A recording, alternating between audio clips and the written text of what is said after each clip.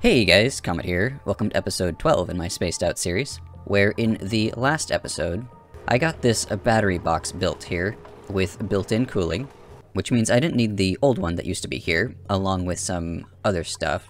So the oxygen got moved as well, down to the bottom of the base here, and the brine takes a different path now. Instead of being heated up in the refinery before being desalinated, it just comes straight down this way, into this water tank here, where the brine is given a chance to cool off this tank before it is converted into 40-degree clean water. Now, anytime a desalinator desalinates salt water, the outgoing water will always be the temperature of the salt water, but when it's processing brine, it always comes out at least 40 degrees. So I have this little setup for now, which also then grabs some heat from this tank and puts it into this one over here, just with this polluted water loop. Because this polluted water needs to be warmed up in order to not stifle any of the plants over here. Because the polluted water supply, if we follow this pipe back, comes from this cool slush geyser here, and it outputs at -10 degrees as well. And if I just pumped that straight into the plants over here, then these would all stifle, so I have to warm it up a little bit first. And then the last thing you might have noticed I put in between episodes, this canister emptier used to be up here. I couldn't figure out where all of the little bottles of oxygen were coming from, but I finally figured it out when a dupe ran past this checkpoint. When they drop off a damaged suit, then any oxygen that was in the suit gets put into a little bottle. So I moved the canister emptier from out here down into here, that way they don't have to go very far in order to get rid of the bottles. Now, this is like the 4th time trying to record this episode.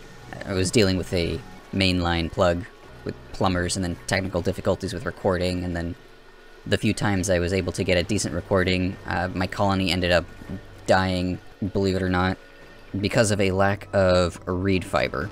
So I actually expanded over to here. I got pretty much this whole map dug out, and then I started using too many atmosuits between the two colonies. So what I want to do in this episode, I need to completely restructure all of my farms, and then put in a counterflow heat exchange on these desalinators. But when it comes to farming the base Drecko type, the pincha pepper plant is king, because these can grow in hydrogen. That means that the Drecko will always be in hydrogen regrowing their scales, and I don't need to have this double gas layer here. The only problem is that they need to be kept at 35 degrees at a minimum, and this polluted water is too cold for that. So what I want to do, I'm going to get rid of this whole section and move everything over to this area. I want to move the water tank from here to where the farms currently are, and then I'll have a separate polluted water tank on top of the Drecko farm over here that has kind of like a 2-step heating process to it, because I want to use some incubators, and incubators give off some heat. So I can kind of preheat some water using the incubators, and then I am definitely going to need some tapidizer. But I think I can construct this in a way where it's not too power hungry. So I will expand over this way a little bit. So I really need to get plenty of reed fiber to make sure my dupes don't run out of atmosuits, because when there's no more atmosuits, they can't go around the base to do anything, to get anything done. And then I tried disabling the checkpoint so that they could leave without the suits, and then they were just all getting scalded down here, and it wasn't fun.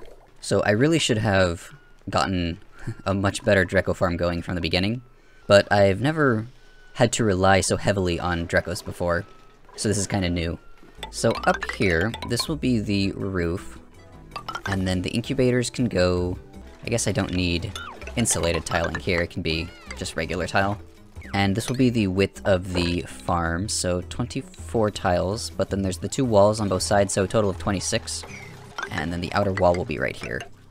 So the incubators will be up on top here, and then I need a space for the polluted water, and then actually the flooring here should be the hydroponic tiles.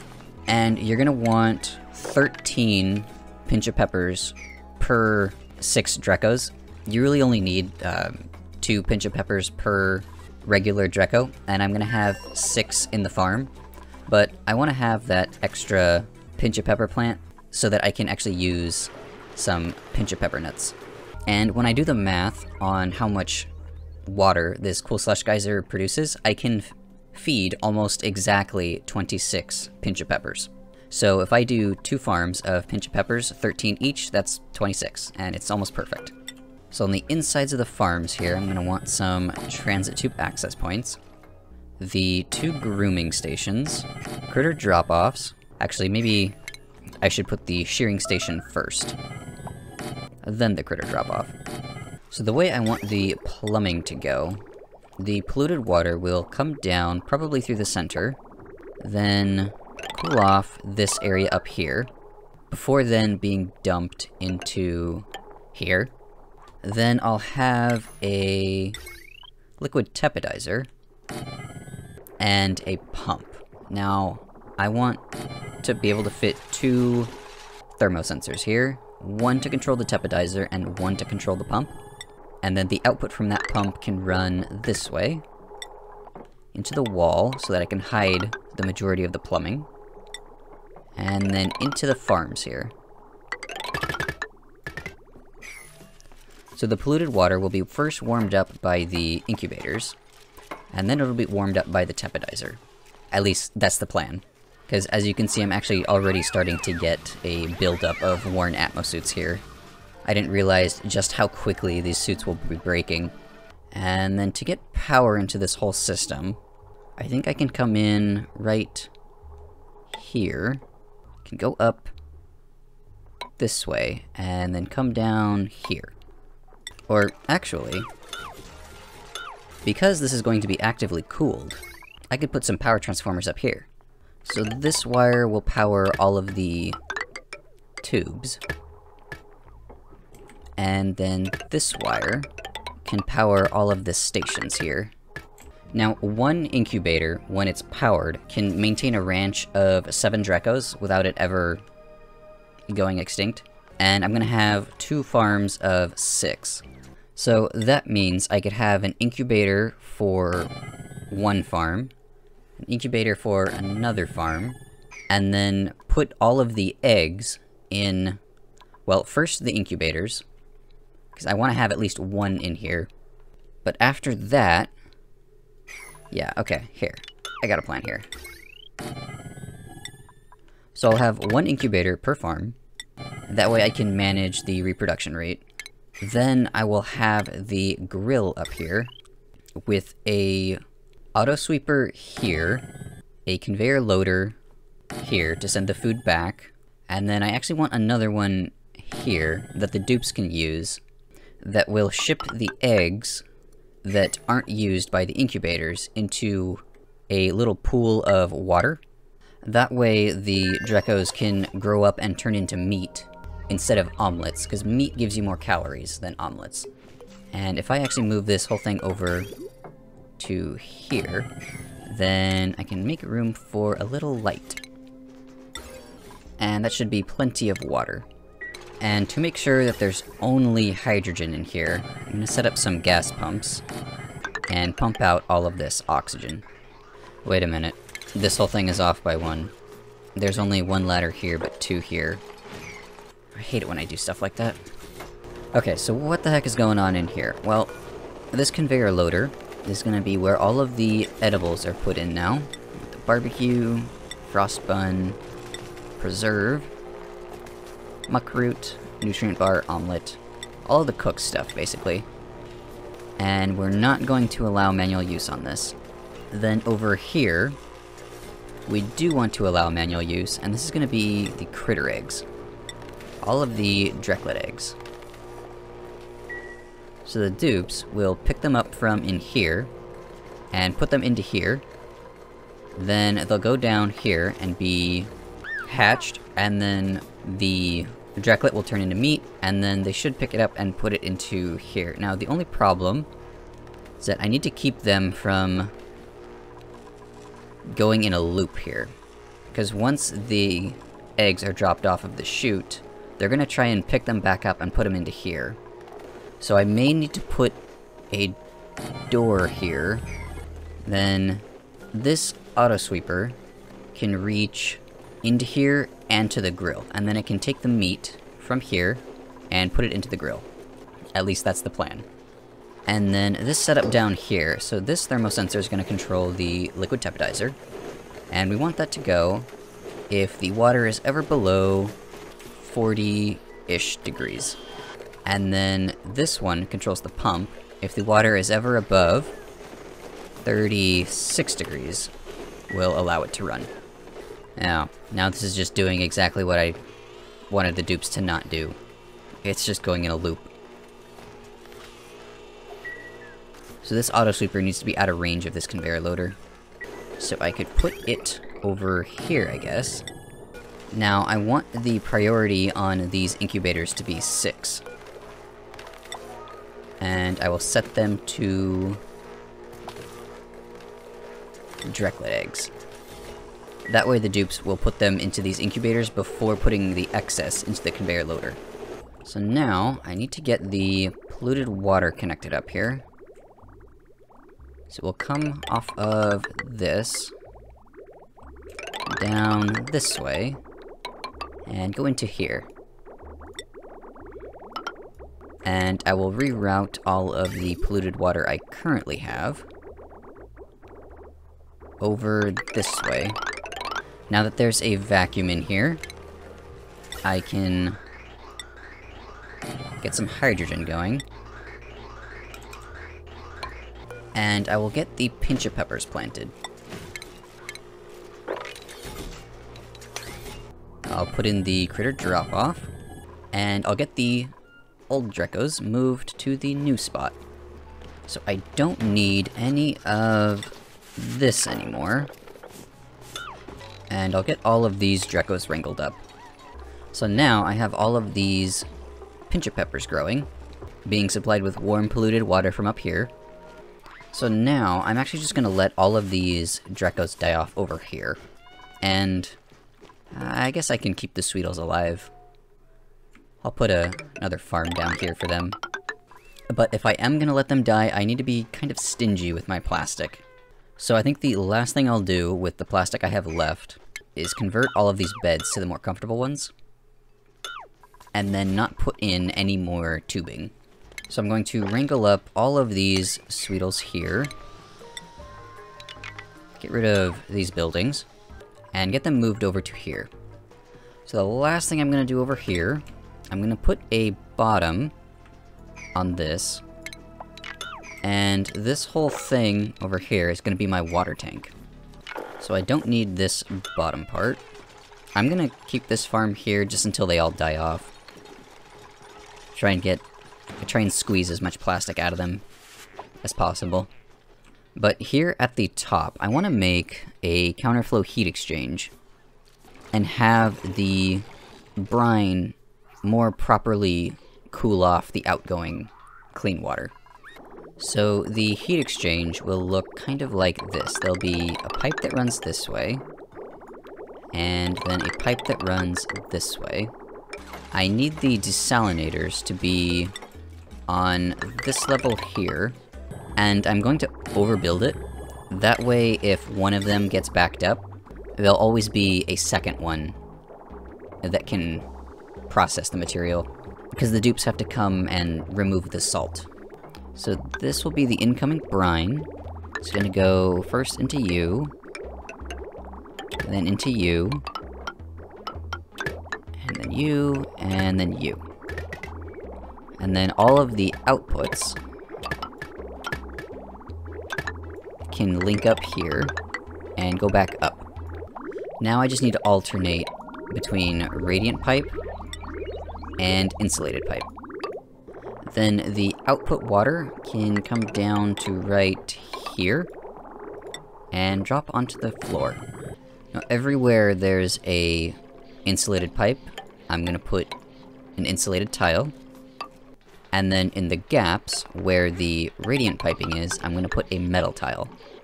And I'll do the same thing for this pipe, and then seal the whole thing up.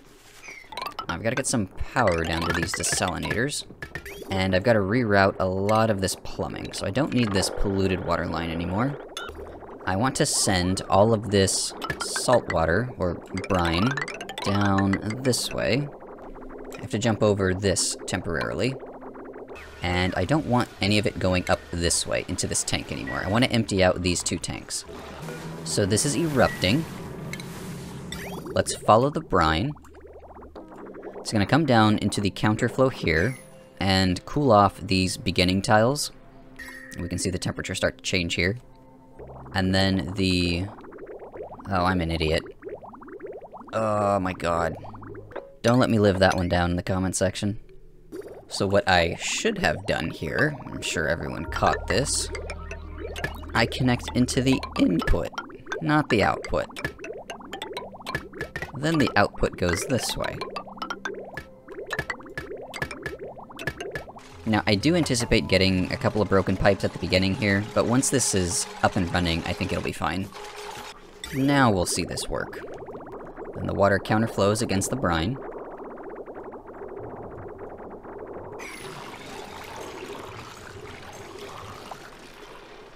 And it comes out here at almost freezing.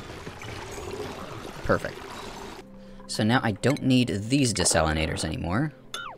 So I'll put the liquid pump here now, and route the clean water this way. Now I'm not really in the mood to wait for this pump to drain out this tank, so what I'm gonna do is put in a temporary wall right here. I'm gonna poke a hole in the bottom of this and let all this water drain out into here. And there it goes. This tank's almost empty, but I don't need this loop anymore, so I'll drain that and remove all of this piping. I'll get the last bits of water mopped up here. I should probably stick a couple of bottle emptiers here and set these to clean water. I'll mop up this last little bit here and then put a bottle emptier back over here. That way my dupes have somewhere to throw all the polluted water. So I no longer need any of this or these. I don't need any of this piping. And I'm gonna have to come up with a better priority system on the polluted water to make sure that the bathrooms never get backed up. Alright, this section looks nice and clean now. I'm still waiting on these guys to die off. And I do actually run out of power right here. And then, because my dupes are so reliant on the transit tube access points, when these go dead and there's no power left on the grid, they actually get stuck inside the farms. So what I want to do now is put in some more glass forges over by this cold water. I'll make some more glass and then put in a smaller pyramid over on this side. Because I do need to leave some space for some rockets in this area. And this actually sticks out further than half of the map. So, right, this is 71. And then if I do the same size solar panel array over here, then it would stick out to here. So that would leave me with only this much space for rockets. Of course, I could just drop the whole thing down a little and cut off these two panels at the bottom. Then that would give me 8 more tiles. So I would have this much space for rockets. Or I just get a colony going over here and start bringing back some petroleum. Because I'm only briefly out of power. Either way, I still want these glass forges to finish off the glass in here. Oh, that's not good. I will break these two. That way my dupes can always have access to it. And it might actually help cool off this area so that the pipes don't break. Because the brine is actually too cold for the water as it leaves. So if I have this exposed, it'll heat up these tiles. And to save my dupes a lot of trips, I'm going to put in this storage bin here with sand selected. Because they can bring a lot of sand per trip if they're putting it into a storage bin. But if they're putting it straight into a forge, they only bring 100 kilos at a time. So I think this will actually be the last thing I get done in this episode. So this was just some pre-work I needed to do before colonizing this planetoid. And I have everything planned out already. The duplicate housing unit's going to be right in this area. And I'm going to ship over some oxygen and water through here.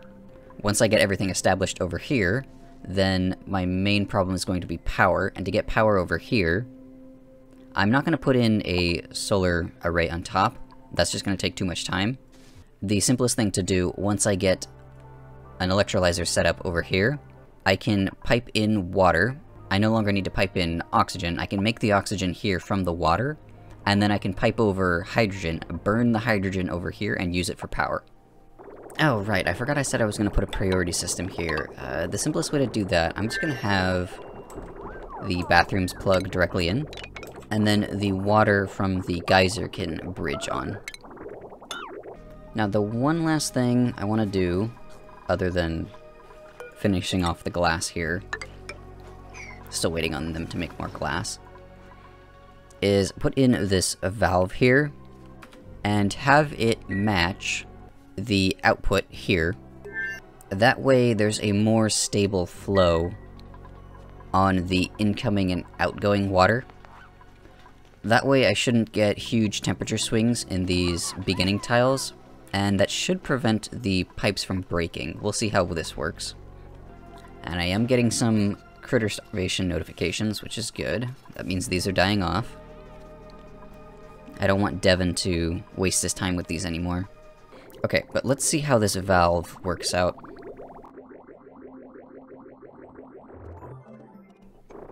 So far, so good.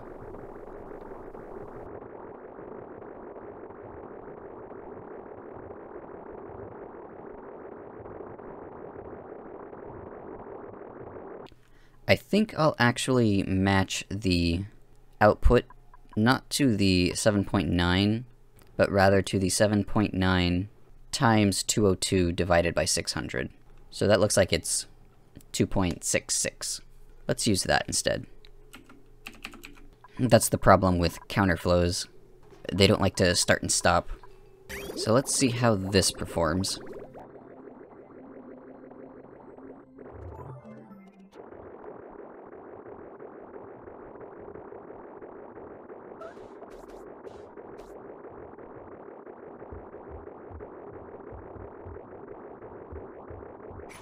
Okay, no breaks so far. The water is leaving at 2 degrees. Let's cover up one more section of the counterflow. So if this is calibrated correctly, the brine should be coming in now, because this is about to run out of water. I guess I'll just slow this down to 2500? I don't want to go too low, because then it's going to limit my water throughput. Yeah, I'm getting some broken pipes now. Well, that might be because I'm running out of power. If I keep having problems with broken pipes, I may have to rethink this whole counterflow. But this looks to be working, with the flow rate set to 2500. And if it is going to be set that low, then I don't need these desalinators here. Because even if one of them backs up, the second one should be able to handle that flow. So I've been watching this for a while now, and it doesn't look like it's breaking any of the pipes anymore. So limiting the flow was the way to go. Now, between episodes, I'll go ahead and let all of these Dreckos die off. And now that I'm building up a lot of reed fiber here, I am prepared for the extra Atmos suits. So that means in the next episode, I will definitely be building a base over here. And grabbing some oil. But in this episode, see, what did I get done? Well, I moved the water and polluted water tanks. I got this proper Drecko farm going now. And I have this counterflow heat exchange working, making clean water at about 3 degrees. So all of this should be pretty cool down here. And this water is much colder than the... I think it was hovering around 20 degrees in the old water tank. So plans for the next episode. I want to use this teleporter, send over some oxygen, get a base going over here, and start tapping into some of these oil reservoirs. So I think that's pretty decent progress for this episode. I would like to point out that I have recently surpassed 1,000 subscribers. So I want to thank everyone that's joined along the way. And I think it's high time I made a channel update video. I think the last one I did was like 6 years ago. So stay on the lookout for that. And I do want to leave a reminder about my Discord server. I have some Oxygen Not Included channels if you're interested. Link is in the description. Just make sure you click on the little thumbs up to enter the entire server. But anyway, thanks for watching. I hope you learned something, and I'll see you in the next episode.